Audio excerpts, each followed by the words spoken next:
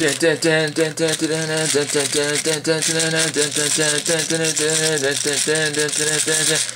I just ran out of star power. Today's random spot, we're going to be looking at the Nintendo Star. Oh, what's it called? Superstar Candies. There we go.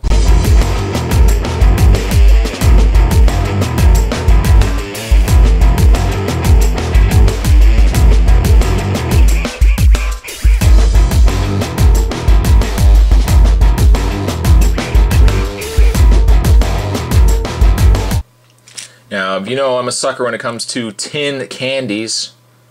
I've reviewed everything from, we've got Pac-Man Ghosts, done reviews of that. We've done a review of the Wii controller.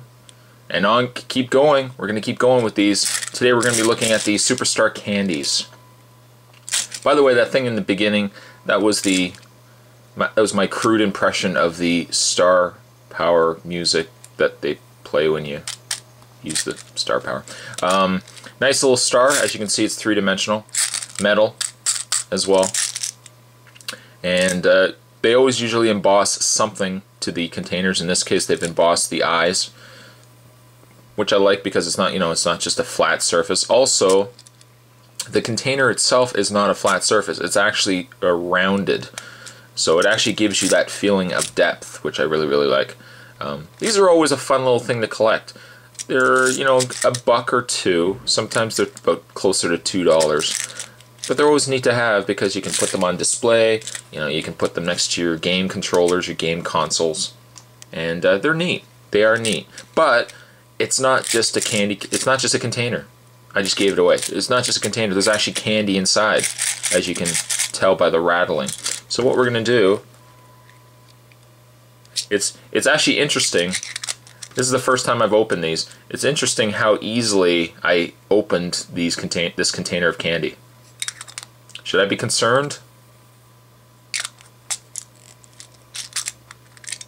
Nah, probably not. So what's inside? We've got little star candies. And they're very glossy, like they've been waxed. Does anybody remember in the 80s there was always those vending machines, grocery stores, 5 cents, 10 cents, 25 cents really was the most expensive. I mean, certainly by this standard today, 25 cents gets you nothing. But back in the day, 25 cents was something substantial for a child. There were 10-cent sour candies.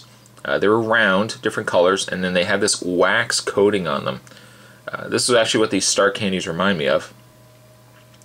And nobody wants to see, of course, me just doing this for the entire review. So what we'll do is we'll give one of these candies a try. Well, I'll give it a try, and I'll let you know what I think.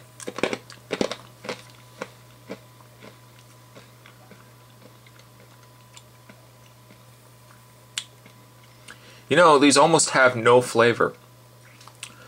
I think near the end of me chewing these, you can kind of get a hint of banana. Banana? Oops, I just dropped it.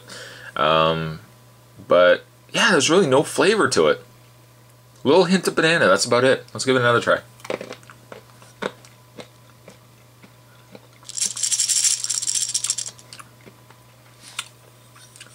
Well, I can say this, it's a hint of banana, but it's nothing impressive. I mean, interesting little candies inside, don't get me wrong, but I think the only real reason to buy these, if anything, is the container you'll have left over once these candies are eaten.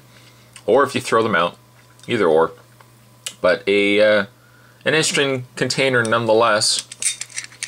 Today's random spot, we were looking at the Superstar Candies. They weren't great candies, but at least you get a good, nice container out of it. So hope you guys enjoyed it. Stay tuned. There's many more of these spots to come. Not necessarily of the star here, but there's many more random spots to come. So hope you guys enjoyed it. Stay tuned for lots more. And I'll see you guys next time. I'm going to play this out.